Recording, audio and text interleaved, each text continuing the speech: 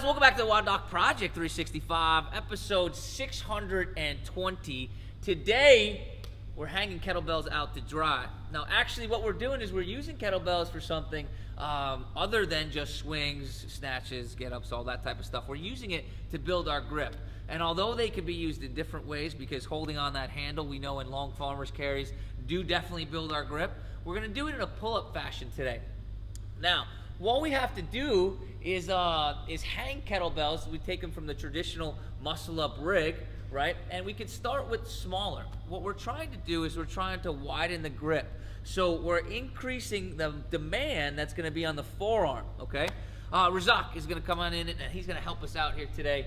I want you guys to realize you can start with the smallest one. There's going to be two grips at which you could take.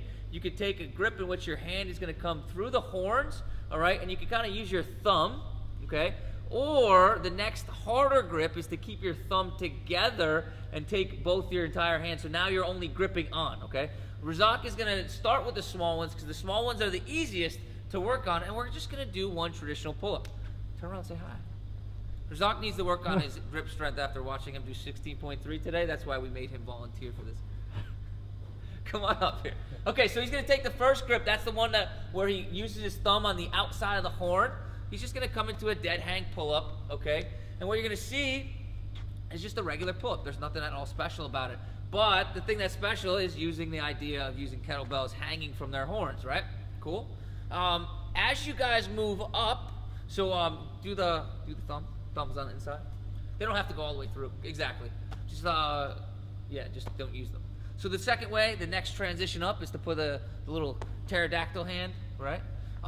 As you get better, and you can do sets like this, we move up to a fatter, right, heavier kettlebell because it doesn't give us as much as of a convexity. That's what I was looking for. I thought I almost said concavity. Convexity to hold on to. It's a much more shallower. You really got to reach up and over, okay? So we go on from there. So start with the hands on the outside of the horns. You'll notice that that'll be easier. It's just a big, wide grip, right?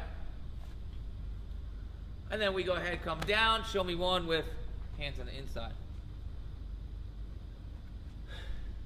Awesome.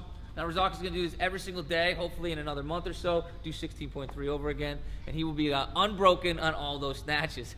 Thank you, Razak. I really do appreciate it. But, guys, just to recap, what we're doing today, hanging kettlebells up on top of a pull-up bar, we're using them to build grip strength because we can no longer encompass the entire bar. We are now having to use our hands in an open fashion, increases demand onto the wrist and forearm. We're going to go ahead and do two grips, right? Either a grip with the thumbs out, in which we can go ahead and pull, or we do with the grip with the thumb in, which gives us or makes us lose even more power because we no longer have the dexterity of our thumb to hold on, in which we pull, okay? We start with little balls.